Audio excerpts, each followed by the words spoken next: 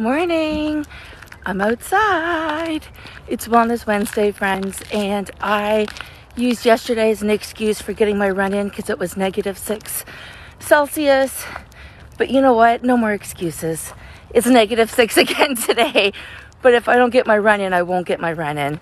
So what excuses do you have standing in your way? I think that's super important to lean into today because there's always something. There's always something holding us back. There's always something potentially standing in our way. Whether it's our own limiting beliefs, whether it is the weather, it doesn't matter what it is. What is standing in your way from accomplishing your goals? And yes, there are some things you need to take into consideration, but it's really not that bad outside when you bundle up. So obviously I'm doing my warm-up right now. I am just doing a walk, 5-minute walk. It's all about intervals. It's 40 minutes running, walk, run, walk, run. I think it's 2 minutes of walking, 1 minute of running. And for those who have been following along, you know I've been in physio for 4 years. I am entering 2 races this year, a 5 and a 10. So it's an opportunity to reframe my mindset.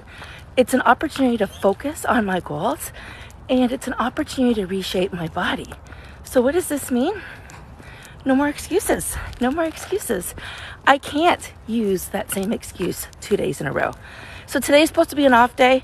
Yesterday ended up being an off day because of the weather. And it had been fresh snow. And I didn't know when I was running if I'd be landing on ice or slipping and falling.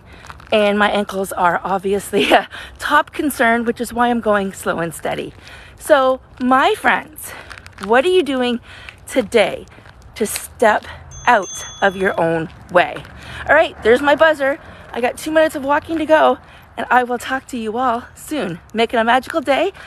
As always, if you like what you see, go ahead, like, follow, share, comment, support me any way that you can. Check this out. The sun. Woohoo! All right, guys, talk to you soon.